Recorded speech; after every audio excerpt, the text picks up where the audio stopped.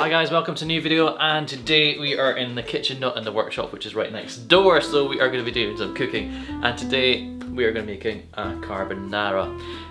The reason for this primarily is because I was at my friend's party and he was having an Italian night because he just came back from Sicily, so I thought why not make an Italian dish, a carbonara, because we're kind of in the mood for one, and this will feed me for like the week. So here we go. So I've not made my homemade pasta this time, I just went with the old store-bought. So around about 350 grams of pasta. I'm using 4 eggs, and I'm using also a mixture of Parmesan and Pecorino. I was gonna, can't say the exact name of that without Pecorino. I was gonna, can't say the exact name of that without remembering it. And a wee bit of smoked pancetta. If you can get the actual pancetta where you can cut up and dice and take all the fat off, I would go for that, but unfortunately Tesco just give me that.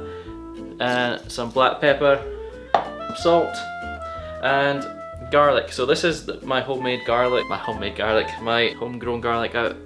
I think I started growing it too late, but it's got a great garlic flavour and smell.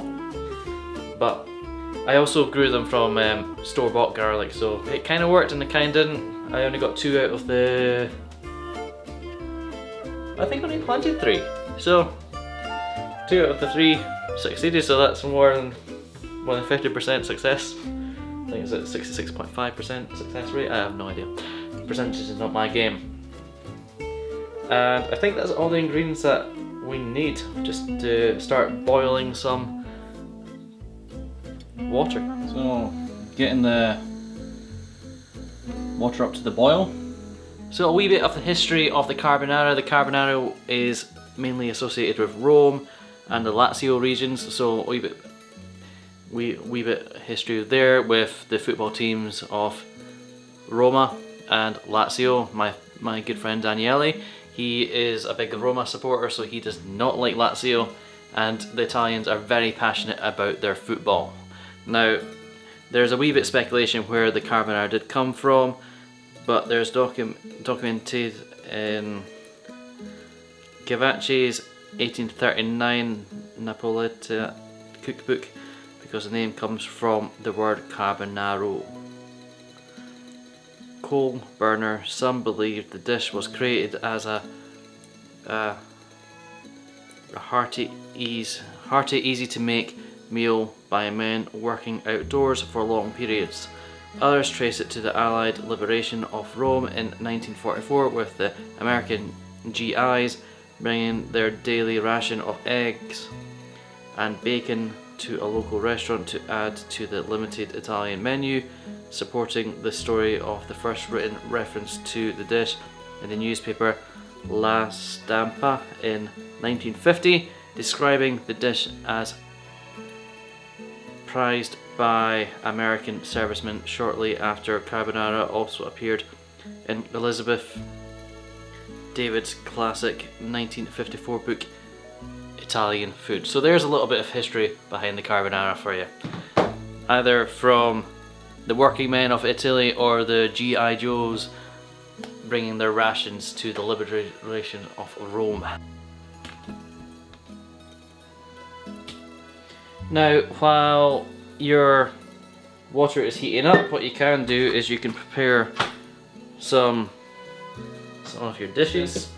We're going to need, I'm using the 4 eggs, so I'm just going to break the eggs. I'm bashing them off a flat surface. Apparently that's a good way of making sure there's none of the shells stuck in there, so you can see there that there's no shells there. A fork, and just lightly beat the eggs. Now, the Parmesan cheese is going to get mixed in with it, so it's that was a quarter pack and a half. I'm going to use half this pack here. So I'm going to leave a wee bit left for grating. And I'm going to grate some pecorino cheese into here as well. So it's going to be a very cheesy egg mix.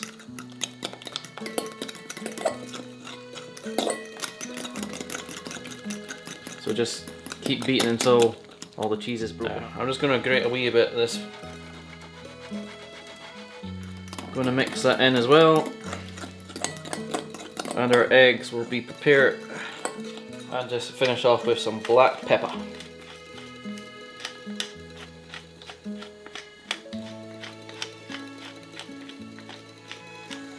So, adding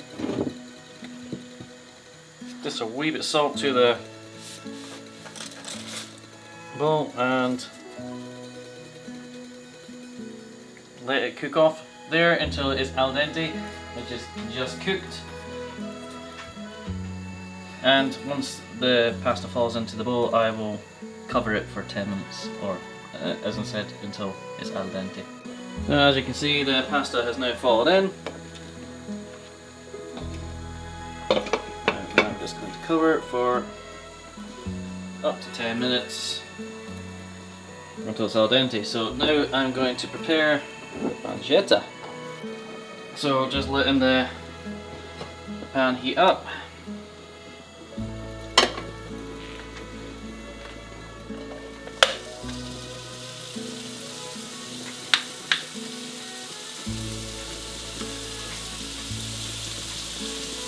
Alright, cooks away. I'm just going to wash my hands.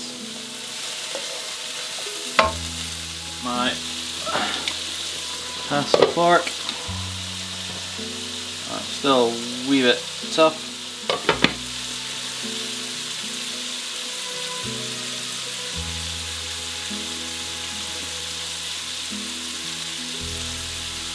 Yeah. Just needs a few more minutes. Right, and while that's cooking there, we're going to crush the garlic just so it's bruised a wee bit, and we're just going to let it cook in there with the pancetta. And we're going to slowly roast this.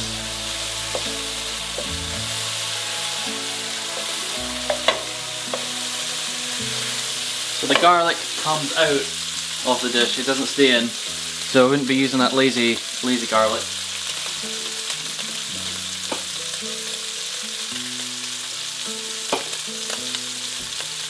Now, what I did mention earlier is you do need to have some butter as well.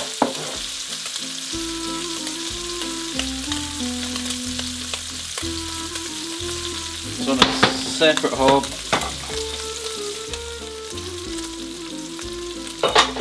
now it should say use a wok and everything like that, but I don't. I'm going to add the pancetta to that. My cooking surface isn't big enough for all these a few big pots on, so I'm just going to.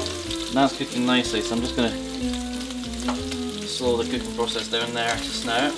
I'm going to recheck my pasta.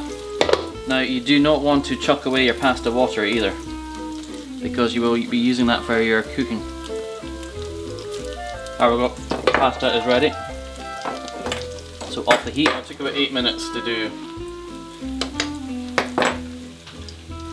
this. So butter is melted. So I'm just going to kind of cheat a wee bit. I'm going to add the butter into here, and then I'm going to slowly add my pasta.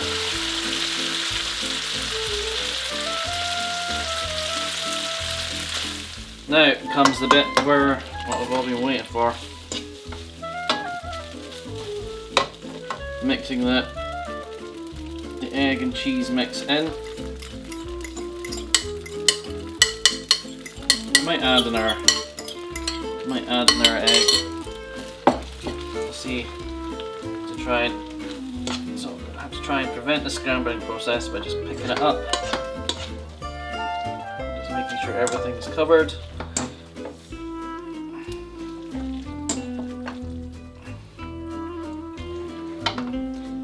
turn the heat on a wee bit, just because I want to make sure the egg is cooked before But what you want to do is just make sure everything is covered. Don't want to be stirring it too much because you will scramble your egg.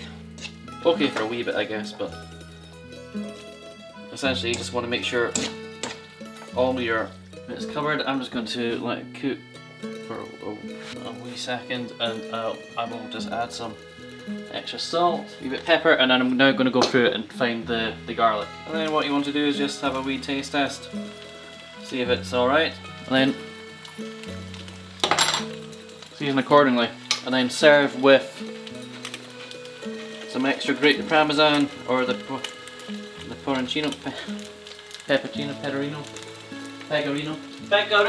pecorino, yes.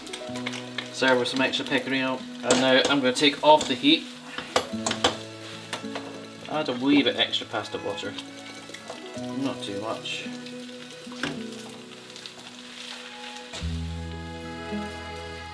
Now it's probably not going to be a very authentic carbonara, but it does taste nice.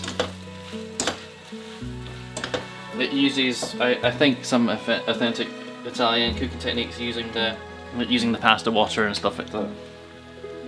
But I am just an amateur chef. But it's creamy, it's nice, I would say healthy, because we're not using cream, we're just using eggs. We're just using eggs for it, so instead of like cream, I guess the most unhealthy probably bit would be, and then the cheese, I guess. The eggs and cheese are probably the most unhealthy part about this meal, which makes up 2 parts of this meal. I would recommend it.